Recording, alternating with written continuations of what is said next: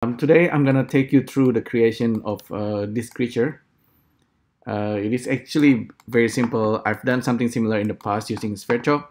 I will be using Sorcar add-on to do this. Yeah, so just let's get started. Blender, this version of Blender somehow. So let's delete everything. We have Sorcar already. So file, save as Sorcar creature. And we can switch to node editor, Sorcar, new. I will start with just a simple grid. And with the grid, I will choose, I will select random faces. So select random. And I know that I will be using extrusion, but there's a better one than extrude, is actually inset. Inset gives you a lot of more option for the thickness and depth, etc. And so we first need to convert from mesh to component, and then later on we're gonna switch from component back to mesh. So this goes in, and so it's deselecting and it's selecting. It's actually better that if you keep selection and then deselect over here. I don't know why. And let's take a look. Select this node, scrub a little bit so we have something on the scene. And select this guy and extrude. Okay, so that's that part is working, and if we smooth it, it looks something like that. So that's nice. We can randomize the seed. And okay, we can switch to cube, and we want to subdivide the cube. First of all, I think let's do it this way. Component operators and subdivide. We probably need the mesh refresh. Like that.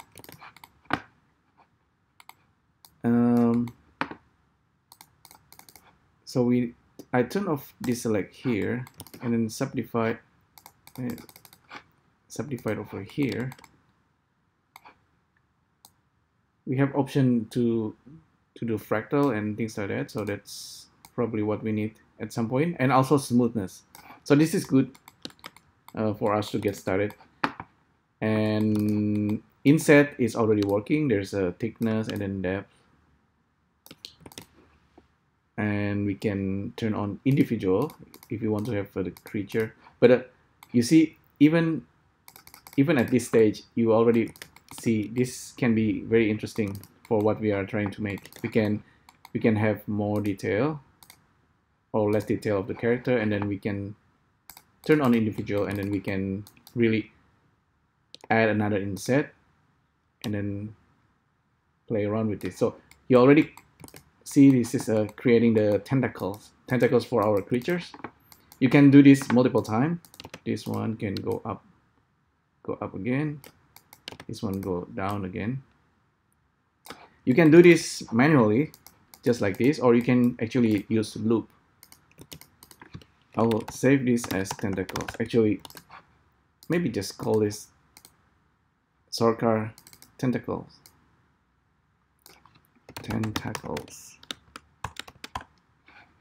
Save and save it again.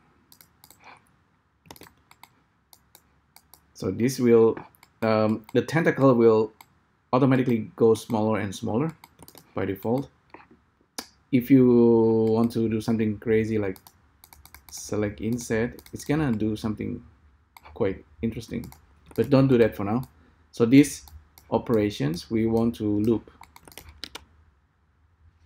So let's find flow control, not begin for each loop, or we won't begin for loop.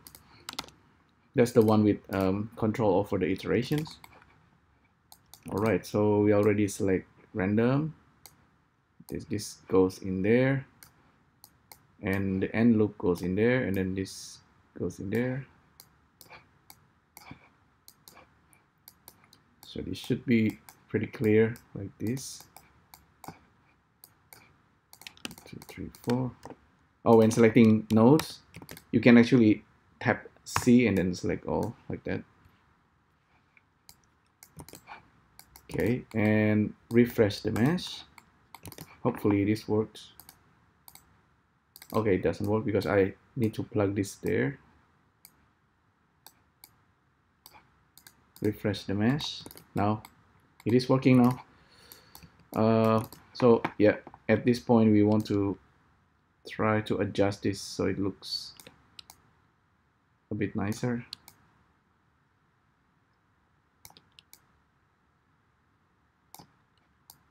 We're gonna read the depth so it's not, so the tentacle is not too long. I want to have that kind of like a fat looking tentacles. Oh, I don't actually need to do it too much, it seems, or I need less faces. Okay, that's better, because at this stage, if I go there, refresh the mesh, duplicate this, smooth it, now we already have our creature. One thing that I have not set up here is how the tentacles might have some kind of variations. Maybe I'm not gonna do that for now. For now, I will be just using the fractal.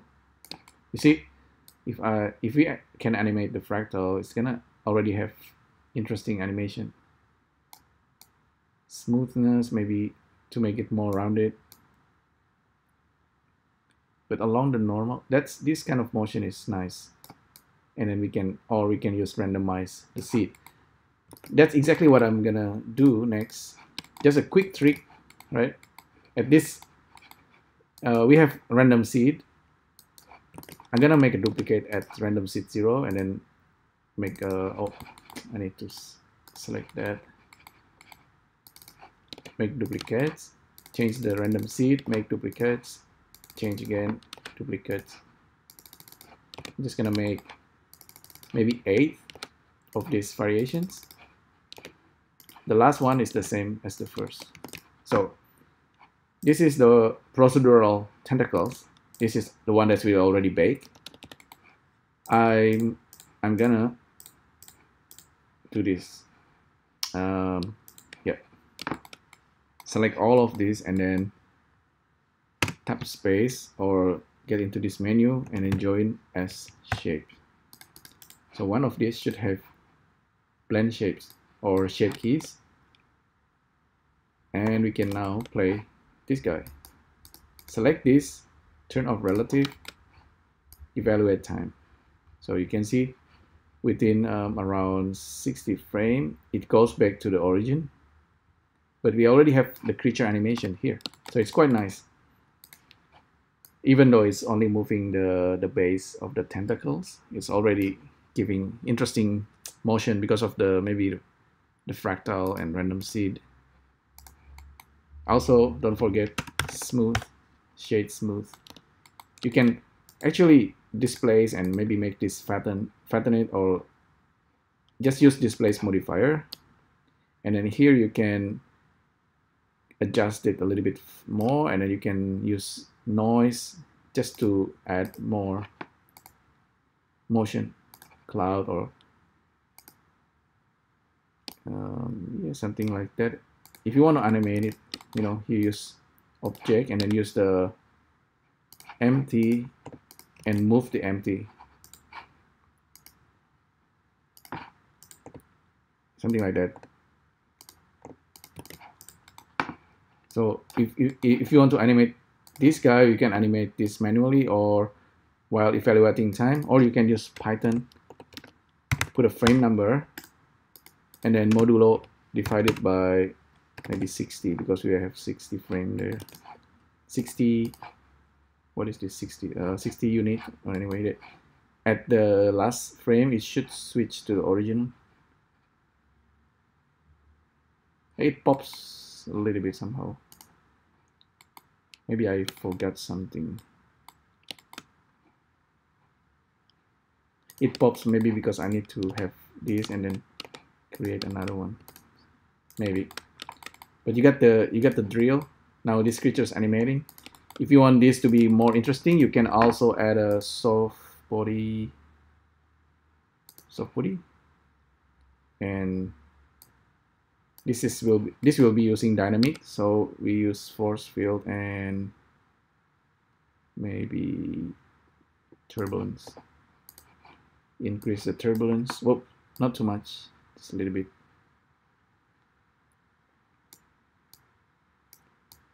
Bit of turbulence, a bit of noise, give it a bit of flow, so it's flowing. So now the creature is starting to look more interesting. So this is like, there's a lot of layered effects here. I don't know why I have to locate it. Oh, this is the field. This is the empty. Yeah, we don't want that. I think it's quite alright.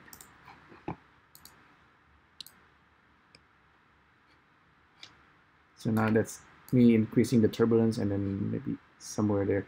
Because this character should just be moving like that all the time. Maybe some kind of motion like that. Because now it has soft body, so if you animate it like that using animation nodes, maybe it's gonna look even better. So it's a lot of layered animations there. But you started with this guy right here. So yeah, that's basically it. It's just frozen on me. Did I save it? Oh, probably I didn't save it.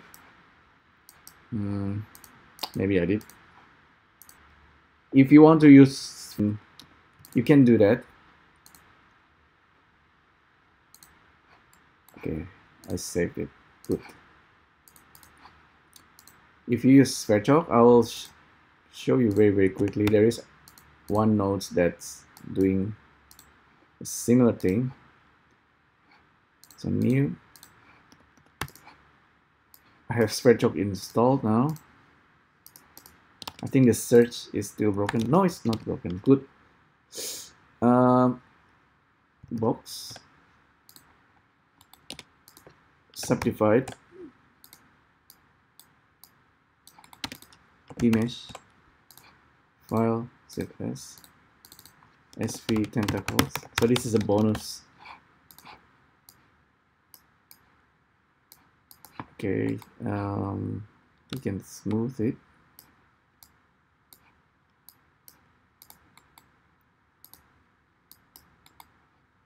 We need edge. Yeah, okay, that's weird. It's almost exactly the same, except that here we use multi-extrude.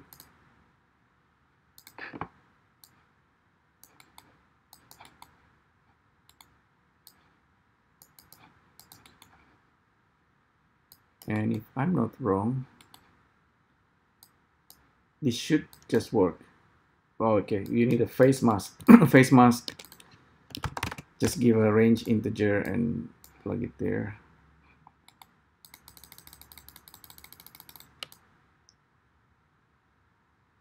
You can have one for every tentacle or just random number.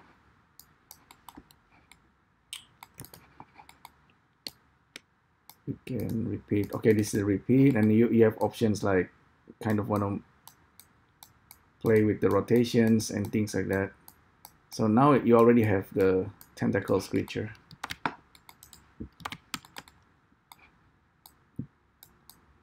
And you can do the same with the shape keys.